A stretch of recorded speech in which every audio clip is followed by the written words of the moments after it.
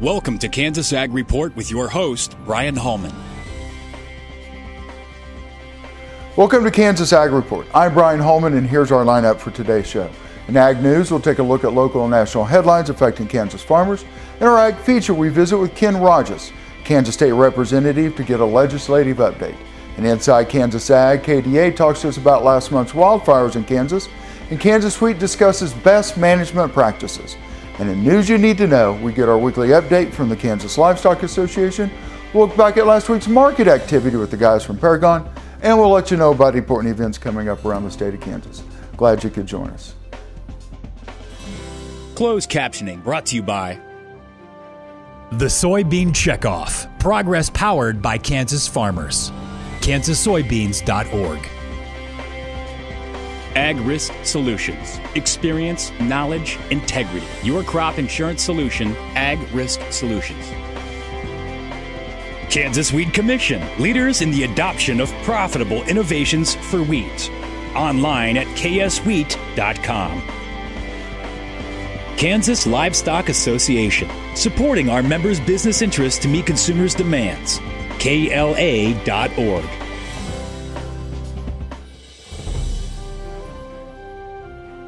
Here's our national headlines for this week in Ag News.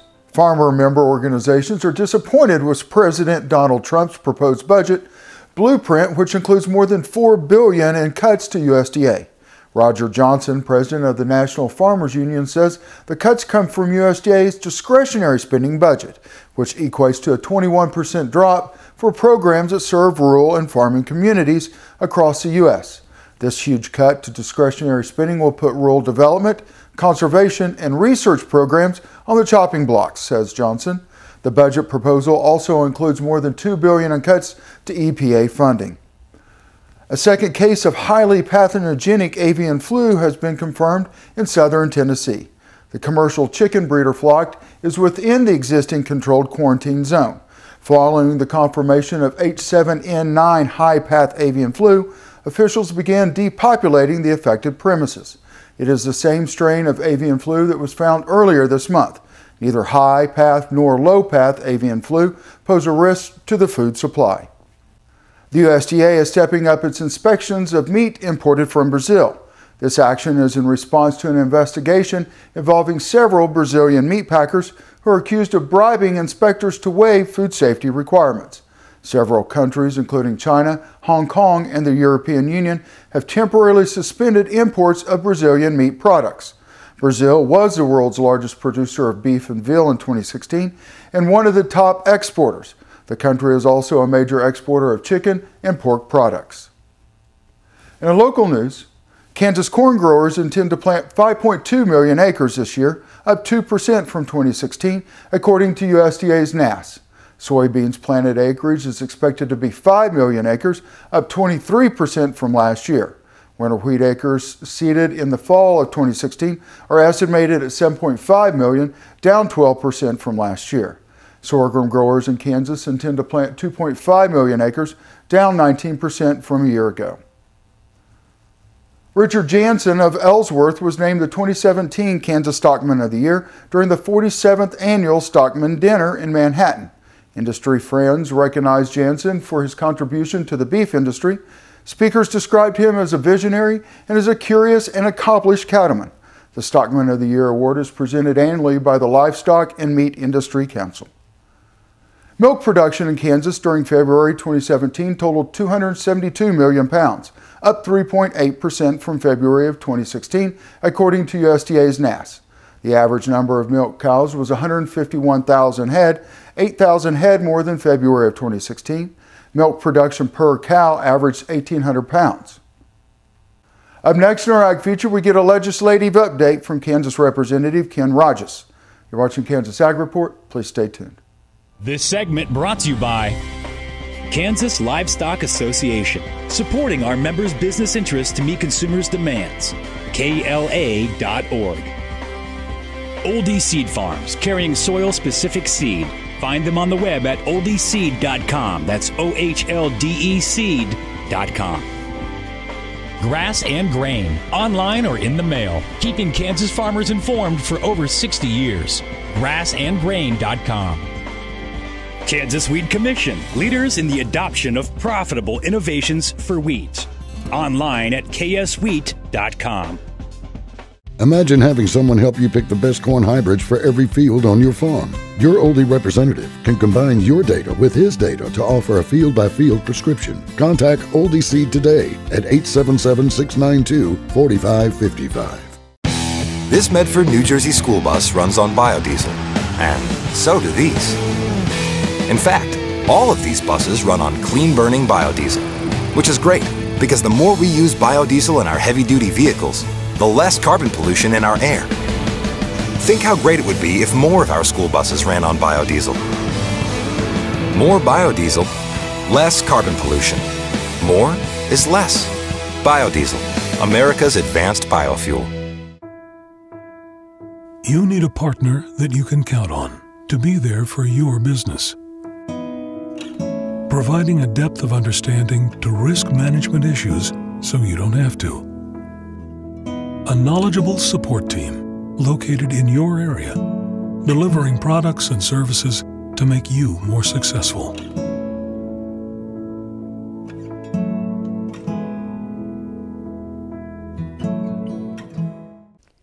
The producer-funded Kansas Wheat Innovation Center was built to get improved varieties into the hands of farmers faster. Kansas Wheat, farmers advancing their future through wheat genetics research. Thanks for staying with us. We're at the state capitol. We're joined by, again, our favorite legislator in the state of Kansas, Ken Rogers. It's good to see you again. Good. You need to get out more and beat your legislators. Evidently I do. Ken, if there's one word that continues to travel through the walls here in the state capitol, it's budget, budget, budget. I think it is. I mean, you know, it's typical this time of the year in the session, and where we are in the first year of a cycle, we are developing the biennial budget. And we're still piecing that together. It's a process, you know. They say it's like making sausage, and sometimes I think sausage making may be a little cleaner than what we see. And so the process is trying to find, putting things together. And so there's been kind of two schools of thought. A lot of people say, well, let's do the budget, then we'll find financing through tax formulas. And some are saying just the opposite. Get a tax formula, then we know it's money, then we can budget. So really that's kind of where we are. The House earlier in the session, back in February, for the first time in a long time, and many folks should remember, passed a tax bill out. Senate passed it out. Of course, the governor vetoed it. House overrode, Senate didn't. So we're starting over. And so really the House right now is kind of taking a wait-and-see position, kind of building a package, but still waiting to see what happens in the Senate. Mm-hmm. And so the idea is get something that we can all agree on, or at least is veto-proof moving forward. The numbers are still up in the air. We're still kind of finding out more on what school finance said on adequately funding our schools. What does that mean? Does that mean $100 million, $200 million, $800 million? One of my concerns, Brian, is making sure that our most vulnerable in our small schools are part of that conversation. And as we move forward, I mean, there's a lot of concern for obviously giving kids adequately funding to give them an opportunity. Mm-hmm. And so, but there's many conversations we have to do on that. So it will all kind of come together, and all of a sudden, boom, here we are. Mm-hmm. And we look to have more discussions on, everybody still has a plan. There's so many different, there's 165 different ideas, I think, on how to do everything, so that's what we're working on. Right. We were 3 votes short in the Senate. Do you think that'll come back around where we may be able to cover those 3 votes? I think it'll be a different plan of some sort. There were some concerns about retroactivity back the first of the year. That was probably what I understand, one of the reasons why it didn't make it through the Senate. Plus, I think this is continuing to be in fluid motion, so we will look at all, the revenues coming in, what some projections are before we really know where we go. So I think eventually we're going to have to recreate the wheel, but I also believe the more tax votes you have, the less likely you are to get everybody to agree on. Right. So that's going to be that challenge. That's why they call this politics. Right. Everybody's got their opinion about it, and too many people have too many opinions, and you're going to get absolutely nothing done. So we're going to take a quick break. When we come back, we're going to finish up with Ken at the State Capitol. Watch the Kansas Ag Report. We'll see you in just a minute. This segment brought to you by Farm Bureau, a grassroots ag organization representing the state's farmers and ranchers since 1919. KFB.org. Oldie Seed Farms, carrying soil-specific seed. Find them on the web at oldieseed.com. That's OHLDE seed.com. Grass and Grain, online or in the mail, keeping Kansas farmers informed for over 60 years. grassandgrain.com. Kansas Wheat Commission, leaders in the adoption of profitable innovations for wheat. Online at kswheat.com. Thanks for staying with us. We're at the state capitol here in Topeka. We're joined by Ken Rogers. And in the first segment, we're kind of talking about budget, and we could probably talk for several days about the budget and kind of what's going on with that. But there's other things going on in the state, water and environment being one of those. Of course, the wildfires, hamper the environment. Right. We are in a drought. We continue in a 5-year circle of drought that is never ending, and that really makes your guys' job tough on the committee that you set. Right. Well, this year, new leadership decided to pull water and environment out of the House Ag Committee and make it its own committee. So we applaud them for that effort, realizing that water is so critical to the success of our state. And so this past legislative session, we wanted to find the real value of water. And that's beyond just finding a funding source for the state water plan or the Blue Ribbon Commission's findings. And so we spent a lot of time talking to all the stakeholders, come up with a plan that we're really still developing it. It wasn't really quite where people wanted to be. But so what we're trying to do, though, is trying to work with leadership and find some programs that will be good for the whole state. We're going to propose doing some things with crops that don't use much water. Hopefully partner sorghum, with our friends at the Innovation Center there at Kansas State. Also working hopefully with Milford Reservoir with the blue-green algae situation, some cleanup things, trying to work with all the stakeholders looking at more innovative irrigation farms in the Southwest, and there's some small victories in this sense, but we want to make sure the stakeholders know that we as a legislator are concerned. I mean, obviously, if we had the sources to fully fund, the water plan through general fund, that would be fine. But right now we don't, and so the situation is we're still working on that. But I think we'll see in the whole appropriations process as we get further on in the last few days of the session, we'll see where that goes. And so that's the hope, is that the momentum we have, we keep all stakeholders, and then we come back with some other things. And of course, the environment we haven't had a chance to touch on much. Right. I think we'll work on some environmental things as well. And not only that, you got to take into consideration the governor's 50-year plan on water, what Tracy Streeter and his department are doing as far as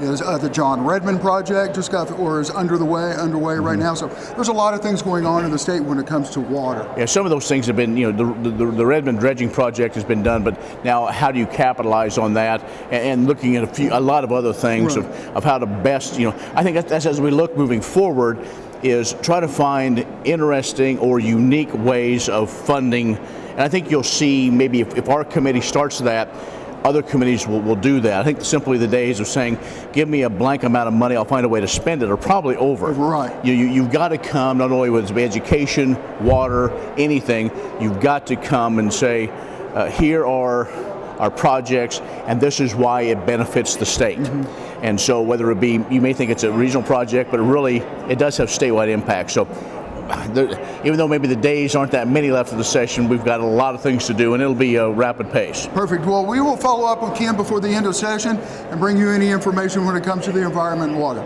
You're watching Kansas Ag Report. We'll see you in just a minute. If you would like to advertise your business on Kansas Ag Report, give us a call, 785-580-3287.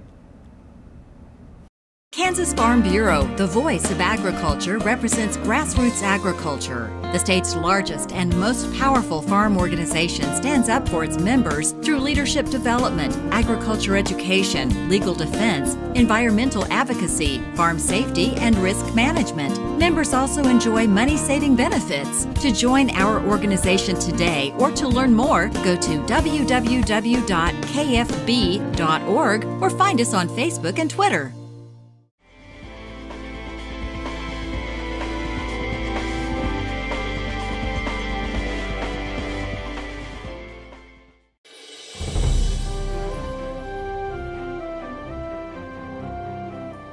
1 month ago, wildfires ripped through more than 20 counties and burned 650,000 acres in Kansas. And though time has gone by, the long road to rebuilding is just beginning. The fire resulted in the loss of thousands of head of livestock and consumed more than 3,700 miles of fencing, along with houses, barns, and farm and ranch equipment. Families throughout the area are facing enormous struggle as they work to recover from this disaster. Yet in the midst of the heartbreaking stories of loss, we've also heard heartwarming stories of communities coming together to support each other, neighbors working around the clock to offer help, generosity from near and far as trucks rolled in loaded with hay, fencing supplies, food, and volunteers from throughout the country. Stories of service from FFA chapters and 4-H clubs, college students, and church groups, whether that service took the form of fundraisers or of spring breaks spent rebuilding. We want to thank all of you who have given of your time and treasure to support those whose lives have been affected by these fires. A month has gone by, but there's much work yet to be done. Recovering from a disaster of this magnitude will take time, and as resilient as Kansas farmers and ranchers may be, they will continue to need assistance. There are several ways to provide support, and we encourage you to consider a contribution to one of the agricultural organizations or community foundations. The Kansas Department of Agriculture's Wildfire Recovery Resources webpage provides links to these organizations along with other information for those directly affected at agriculture.ks.gov/wildfire. Thank you for all you have done and all you will continue to do as we come together as an agricultural community. Researchers at Kansas State University are coming together to help farmers get a bigger bang for their buck by finding management practices that can increase yields while still preserving the land. Romulo Loyato, wheat and forages production agronomist with K-State Research and Extension, says after performing long-term research of the yield potential in the region, we have found that we have a yield gap that can be reduced through management. This yield gap being the difference between what we produce now compared to what we could potentially produce. Loyato and his team have previously performed related research that shows the possibility for yields in central Kansas to increase about 10 to 20% while still maintaining profitability and stewardship of the land. The next step of the research is to determine exactly which management practices should be improved to accomplish that. In addition, the research shows that there's approximately a 30 to 35 bushel per acre yield gap between current yields and the yield potential, largely due to substandard wheat management practices. Loyato says we have a very low input control, which is representing our average farmer. And then on the other extreme of things, we have a very high input crop where we have several improved management practices. By using this approach, Loyato and his team will be able to differentiate wheat yields resulting from intensive management practices as opposed to those from standard management. This segment brought to you by Farm Bureau, a grassroots ag organization representing the state's farmers and ranchers since 1919. KFB.org. Oldie Seed Farms, carrying soil-specific seed. Find them on the web at oldieseed.com. That's OHLDE seed.com. Grass and Grain, online or in the mail, keeping Kansas farmers informed for over 60 years. Grassandgrain.com. Kansas Wheat Commission, leaders in the adoption of profitable innovations for wheat. Online at kswheat.com. Premier Farm and Home has what you need to make your lawn the best in the neighborhood. Hi, I'm Ken. We choose Premier Farm and Home for the professional look that we do ourselves. Feel free to stop in. You can also visit our website at heycow.com. I will take action against herbicide-resistant weeds.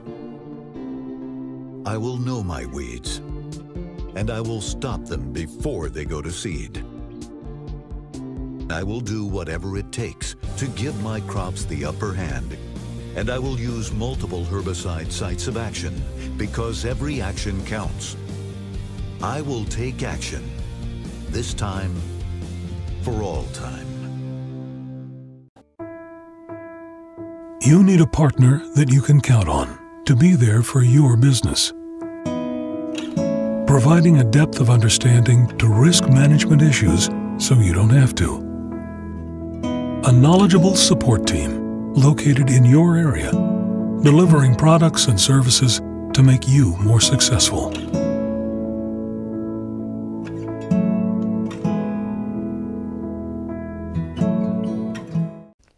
The producer-funded Kansas Wheat Innovation Center was built to get improved varieties into the hands of farmers faster.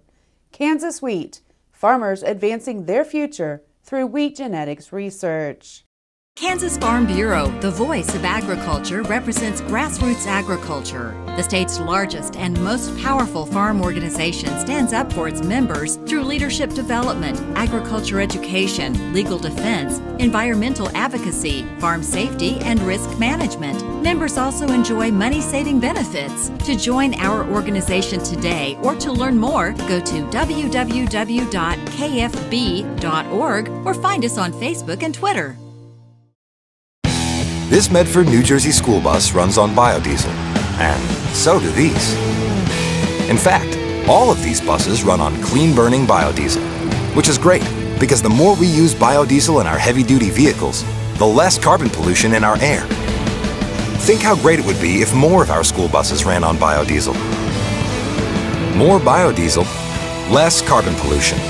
More is less. Biodiesel, America's advanced biofuel.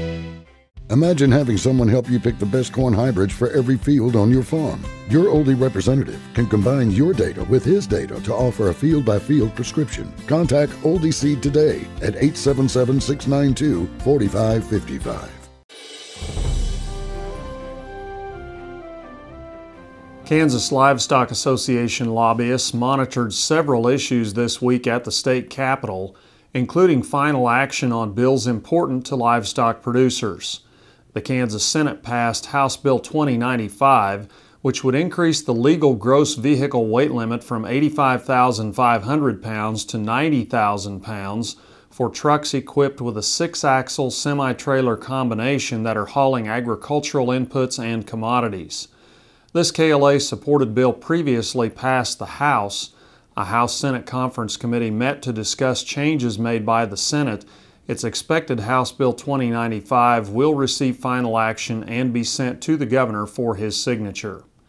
The Kansas House passed a KLA-supported bill that would modify the current water conservation area law and provide more flexibility for feed yards and dairies in using existing water rights. The bill also includes changes for consideration of a water right impairment. Under current law, a water right holder can either go straight to district court or file a complaint with the chief engineer of the Division of Water Resources. Senate Bill 46 would funnel all impairment cases through the chief engineer before a water right holder could go to district court. Senate Bill 46 has passed both chambers and is being reviewed by a House-Senate Conference Committee. Good morning, I'm Darren Van Vactor with Paragon Ag. The March 31st Prospective Plantings and Quarterly Stocks Report has come and gone as 2017's first quarter came to a close. Going into the report during March, corn, beans, and wheat gave up their gains since the first of the year. The majority of analysts were expecting record bean acres planted, but were left wondering where the additional acres would come from. Well, after the dust settled, soybeans came in bearishly above expectations at a record 89.5 million acres. Conversely, corn posted a friendly 89.99 million acres, 1 million under pre-report expectations, while wheat quietly posted a neutral 32.75 million acres. As for the quarterly stocks, corn, beans, and wheat all fell neutrally within the expected range. Now, with one of the biggest reports of the year behind us, our focus will shift to planting progress for corn and beans, crop conditions for corn, beans, and wheat, and of course the biggest question mark of all, weather. Yes, Mother Nature will again swing the biggest stick in determining how this crop year plays out. While there's a lot of bearish sentiment out there, we have an awful lot of time left. Keep in mind, this is the prospective plantings, not final and certainly not harvested. If you have questions about the markets or how your operation can better navigate them, please contact us here at Paragon Ag Advisors, 888-452-8751. I'm Darren Van Vactor. Be safe and have a great week.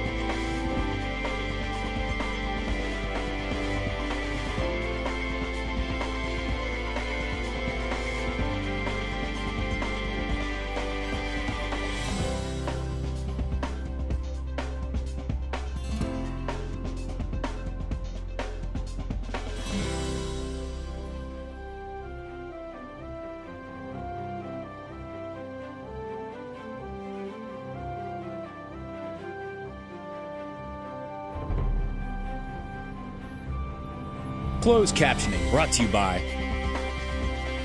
The Soybean Checkoff. Progress powered by Kansas farmers. KansasSoybeans.org. Ag Risk Solutions. Experience, knowledge, integrity. Your crop insurance solution, Ag Risk Solutions. Kansas Wheat Commission. Leaders in the adoption of profitable innovations for wheat. Online at kswheat.com. Kansas Livestock Association. Supporting our members' business interests to meet consumers' demands. KLA.org. Well, that's our show for today. I hope you'll join us each week for more news and information about agriculture in the state of Kansas. I'm Brian Holman, and thanks for watching.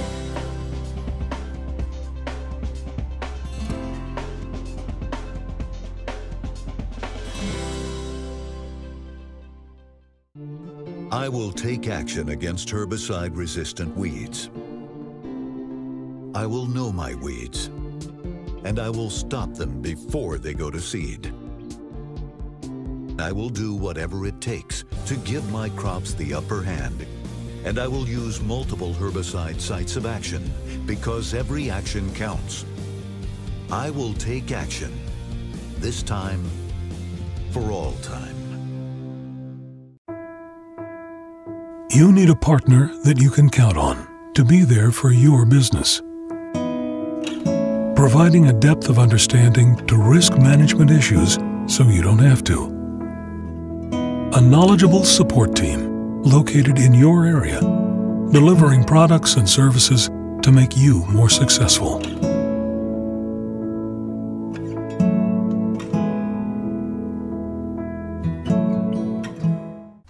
Premier Farm and Home has what you need to make your lawn the best in the neighborhood. Hi, I'm Ken. We choose Premier Farm and Home for the professional look that we do ourselves. Feel free to stop in. You can also visit our website at heycow.com.